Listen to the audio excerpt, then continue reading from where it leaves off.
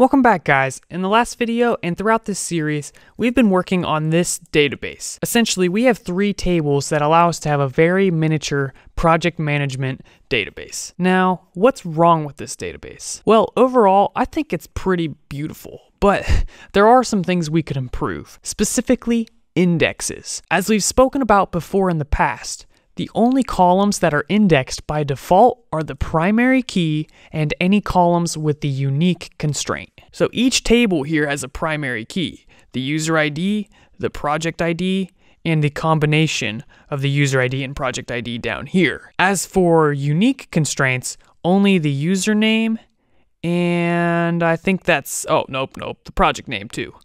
So those are all going to get indexed. But I also mentioned before that a column you should consider indexing is any foreign key constraints. That's because they are not indexed by default, but they're so commonly selected and used in joins that you should almost always index them. So the creator column is a foreign key that references the username up here.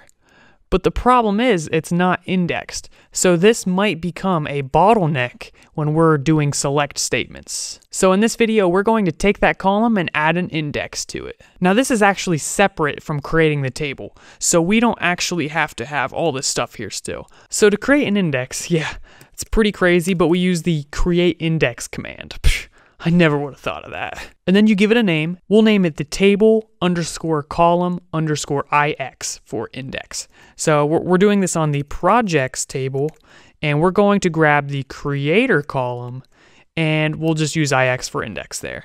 So we create this index, but we have to tell it what column and what table we want it to be a part of. Because this is not part of the create table statement, it's not just going to know by default which table we want to put it on. So we need to say on and then specify a little bit more information. So the first thing we want to give it is the table. So we're going to say projects. And then the next thing inside of parentheses is the column. And this is going to be on the creator column. So let's run this, see if it works, make sure I got all my syntax right. And you can see we created the index. Beautiful. Now this doesn't apply in our situation because our column is not labeled unique, but if it is labeled unique, you can actually create a unique index and you just add the keyword unique right after the create keyword. But once again, that's not needed, so I'm just gonna obliterate that. And now I'm going to move on to teaching you how to actually delete these indexes once they're made. So if you want to delete an index, it's super easy. Kind of like dropping a table, you just say drop index instead. And then you just say the name of the index. There you go. So let's run this, and you can see it'll officially delete our index. I thought giving you that little extra information might be useful in dropping the index in case you need it. But for now, I'm actually going to recreate that index so we have it. That's how you add an index to a column. Unfortunately, I still think there's a potential problem with our database design. To show you that, I'm going to go back to the create table statements and I will point it out to you. So I'm just going to undo it all.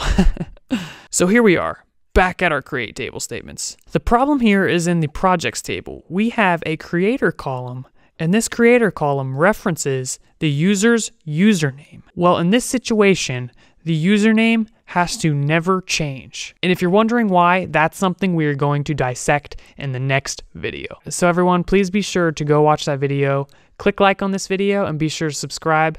Thanks, and I will see you in the next one.